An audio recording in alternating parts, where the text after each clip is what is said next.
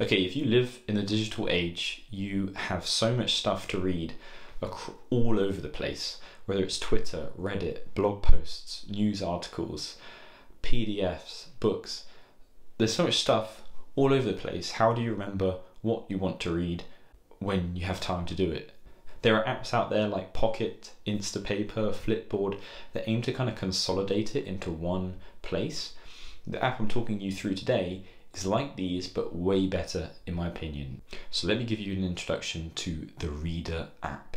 So there are two core aspects to Reader. The first is making it simple to bring all your reading information, whether that's from blogs, articles, YouTube videos, Twitter threads, RSS feeds, PDFs, all of those things that are out there in the digital world, brings it into one single place, and that is the Reader app. And so that's why I've pulled up in front of you my one of my inboxes within Reader, and you'll see there's so many different articles, YouTube videos, PDFs that I've saved with the intent to read them when I have time. So that is like the first part of it, and I'll quickly show you a really quick example of how that works in progress. So you'll see in my library of things that I've saved, there is an inbox. So this is where all the stuff lands initially. And I'll quickly show you how, maybe if I'm on a desktop, how that process looks. So I've jumped over here to BBC News, and there's an article about how the UK economy shrank. So if I'm interested into reading that later, maybe I want to take notes, the quickest way for me is a browser extension for the Reader app here. I'll click it and it will save to Reader. There's also a shortcut for doing this. And if I jump back to the inbox now, you'll see that there is now this article. Similarly, I've already done this for Twitter, but I saw an interesting thread about one person, Ilya, reviewing the same app that I'm reviewing right now. And I thought I'd test it out by doing what you can do is, if you link your Twitter account with Readwise, you can say Readwise save thread, and that will also appear in your inbox, like so. And thirdly and finally, let me just do another one with a YouTube video. So Computer File is a channel I like to watch on occasion. Dijkstra's algorithm is something I need to kind of brush up on. And so I will hit the Reader button, because I haven't got 10 minutes to watch that right now. And that should show up in Reader. So that's like the first stage, right? You can capture so many different sources as you're going through your day and bring them here. I've just shown you how to capture things on my MacBook, so from various web pages and YouTube and so on, but that just touches the surface. You can email things, you can subscribe to RSS feeds, and there is of course an iOS and I believe Android app to do this all on your phone. And talking about the phone, the reading experience is much the same, and I will produce possibly a second video if there's interest on the experience of using it on the iPhone, but it is very, very similar design, incredible UI, incredible features, all on your phone. So that kind of is a really whistle-stop tour of how you can capture information and bring it into Reader to review later. So that's one huge benefit. And this is where it's very similar to services like Pocket, Instapaper, Flipboard, all those apps that are very powerful, because there's so much stuff out there. Bringing it into one place just makes things a lot more manageable.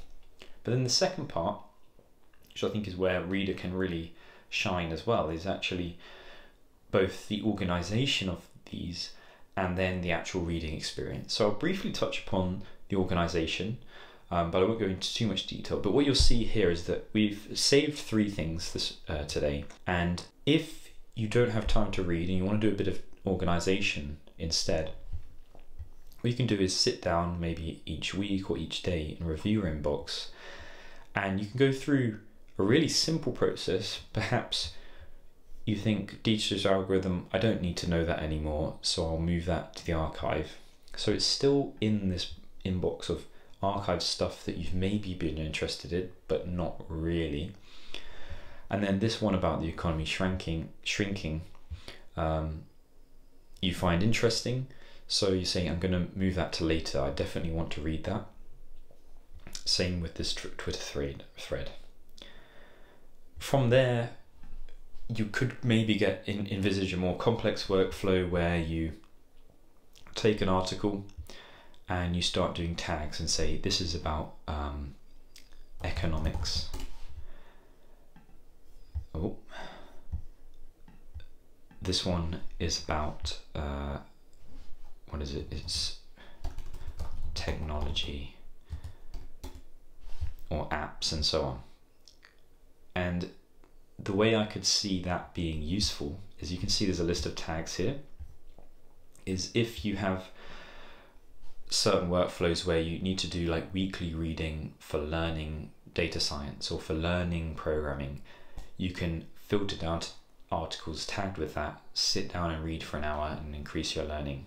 That may be too sophisticated for some, so I won't go into any more detail, but even just the inbox, later and archive approach, I think is really powerful. So last but certainly not least is the actual reading experience itself. So what I've gone ahead and done is jump into one article that I've saved and gone through in the past, which is an article from the BBC News about nuclear fusion, and there's a breakthrough in the research around that. And so you'll see this reading experience is super nice. What you have on the left is automatically generated contents. So if there was a lot of subheaders, it will bring that on the left. In the center stage, you have the article itself. And it's basically passed all the text and brought it into a nice looking reading experience. I'll just do one thing here. As you scroll down, a really nice thing is that you'll see this progress bar comes along. And then finally, for those who like to take notes, whether it's to increase your knowledge or remember certain bits of information, you can highlight, add notes, and even tag specific parts of the article. And that will show up in your notebook here, right? I'm just going to delete this. And so you see I've highlighted here, nuclear fusion is potentially the holy grail of energy production. It's similar to the process that happens in the sun. That's a really interesting fact. I wanted to highlight that and kind of remember that. And it's a really nice experience to kind of, if you ever come back to this article, the notebook is there, you can see your highlights and so on. The final thing I'll mention is, like, on the right hand side there's a metadata thing about when the article was published, how long it is, your progress, when you saved it and so on. So the whole experience is super interesting. The final thing that I'll say is that they also have a really novel feature which is called Ghostreader. Now, Ghostreader is leveraging a clever AI model, GPT-3, to kind of do various summarizations of the article. So what I really like is this one called Generate Thought-Provoking Questions. So what is going behind the scenes is they're feeding this article to a pre-trained model. It will get the gist of the article and then prompt you with clever questions. So it says, what challenges remain in order to make nuclear fusion a reality?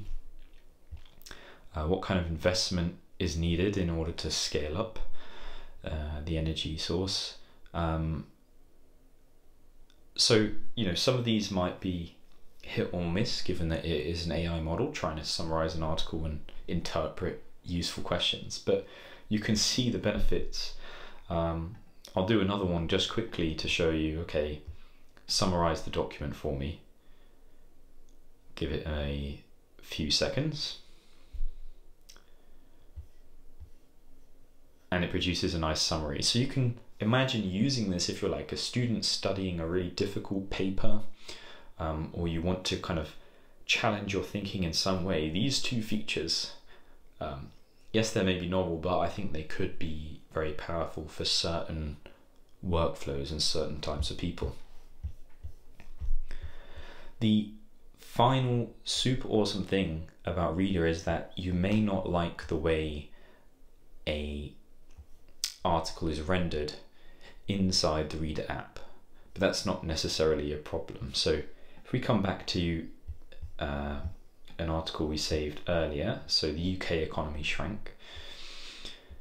If you don't like the way this is rendered and you want to read it in situ, you can be on the original page and still highlight, thanks to having the Reader extension installed on the browser. So if I say I want to highlight this, you'll see the exact same features of adding notes, highlights and tags is still there. So I can close that now. The highlight has remained. I can always go back to that page, the highlight remains. It's really, really cool. Now the final thing I'll say about the reading experience is that it also has great app integrations. So if you are a user of Roam Research, Notion, Obsidian, Evernote, you can sync all your highlights and your notes with these note-taking management systems. And it's something I personally do with Obsidian, which is my current knowledge management system. So if I show you an example,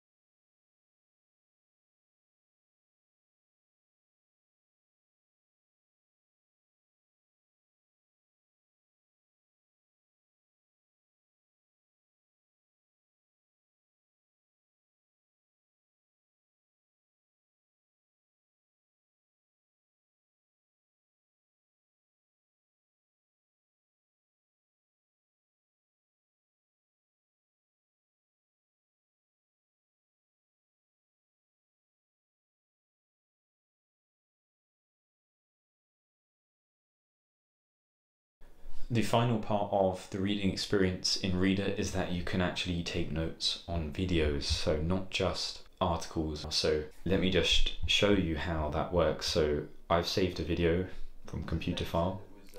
It's been around for a few years and was produced by Jan LeCun, who is, I think, currently at Facebook, and is big in deep learning. And loads of good papers. And one of his early, which other ones and so on. Okay. So what you'll see here is that the video, the transcript attached to the video is generated inside Reader, and you can take notes alongside the video playing. So if I said, okay, this layer, we've got 20, if that was an interesting note, what you'll see is added it to my notebook along with the timestamp that at that point in the video. So if I just reset that and I want to go and view that, so we've got 20. It takes me to the exact point where they said this layer we've got 20 outputs. So that's really, really powerful, because if you're taking notes on a video, that's one of the eternal problems is, oh, there's a 20-minute video, when did I take that note? Well, now you have a solution. And once again, these notes can be imported into your note-taking system of Notion and Obsidian. It's just so powerful for learning and capturing your knowledge. Okay, so that brings me to the end of this introduction to the Reader app by Readwise. Honestly, I think it's one of the best apps out there to increase your ability to actually read all this information. I think Pocket, Flipboard, Instapaper, those apps are brilliant and do very similar things, but Reader's reading experience, the ability to integrate with other note-taking systems like Obsidian, Roam and Notion, just sets this apart really, really well. So I hope you give it a go, explore using it, and yeah, let me know how you find it in the comments.